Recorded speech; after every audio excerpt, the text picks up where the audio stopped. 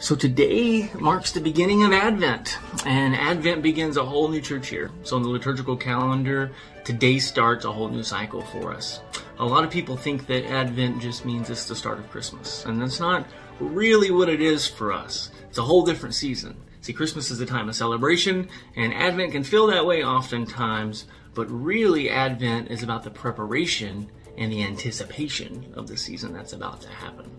The word Advent comes from a Latin word, advenire, which pointed toward the arrival of something. And that's exactly what Advent is for us too.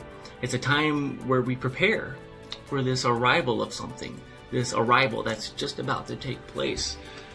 Sure, we're prepping for the Christmas season and all the holiday festivities and buying gifts and all of that to celebrate this first arrival of Christ that happened some 2,000 years ago. But we're also preparing for this other arrival of Christ. This other arrival of Christ that takes place inside each one of us.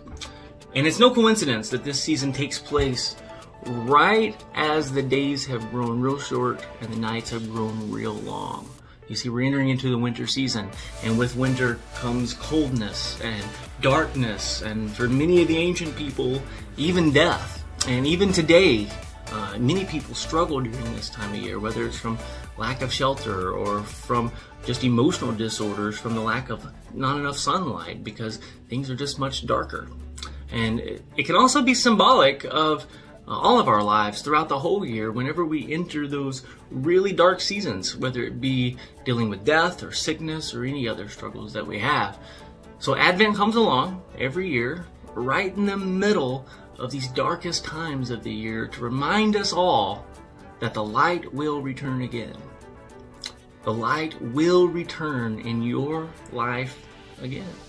The dark days are tough, but if you can just hang on a little bit longer in faith, the light will return to you again. This is a promise that has been kept throughout Scripture, throughout the lives of the saints, and it continues to be kept through today. Even on the darkest and hardest of our days, we can cling to this promise that this too is going to pass, and the light will return to our lives again.